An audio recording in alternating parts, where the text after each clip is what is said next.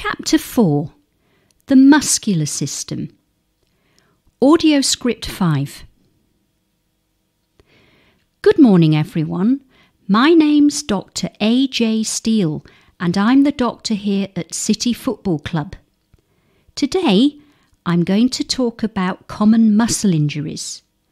Footballers frequently get these, so a lot of the work of the medical team here at the club involves care of our players' muscles. I'll also be describing how we deal with these injuries. Firstly, I'd like to define the term strain. A strain is an injury to a muscle or tendon in which the muscle fibres tear as a result of overstretching. A strain is also commonly known as a pulled muscle. The equivalent injury to a ligament is called a sprain. The typical symptoms of a strain include localized pain, stiffness, discoloration, and bruising around the strained muscle. Strains are a result of muscular fibre tears due to overstretching. They can happen while doing everyday tasks and are not restricted to athletes. Nevertheless, people who play sports are more at risk of developing a strain due to increased muscle use. One set of muscles is particularly vulnerable to strains, the hamstring muscles located at the back of the thigh, which often tear during heavy exercise. If you see a footballer stop running suddenly and hold their thigh, it's often a clear indication of a pulled hamstring. The injured player will feel a sudden sharp pain and be unable to continue. So how do we treat these damaged muscles? First-line treatment for a muscular strain includes 4 steps. These are commonly known as RICE. The first step, R, is rest.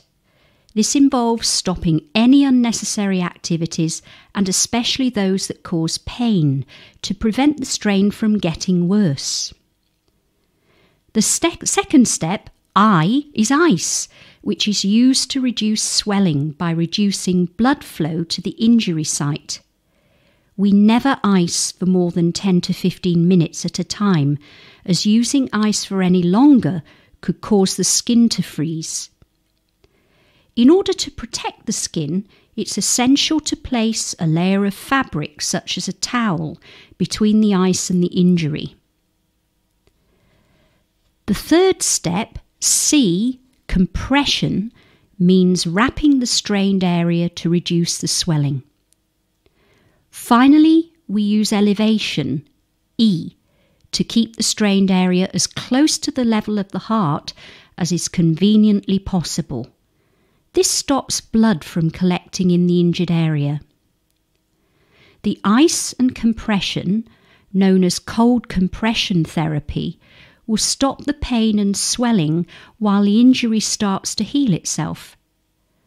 Controlling the inflammation is critical to the healing process, and the icing further restricts fluid leaking into the injured area, as well as controlling pain. This immediate treatment is also accompanied by the use of non-steroidal anti-inflammatory drugs, which reduce the inflammation and relieve the pain. If the injury is accompanied by acute pain, or if the limb can't be used, or if there's noticeable tenderness over an isolated spot, it can be a sign that a bone is broken or fractured. Well, before I move on to talk about other common footballing injuries, are there any questions?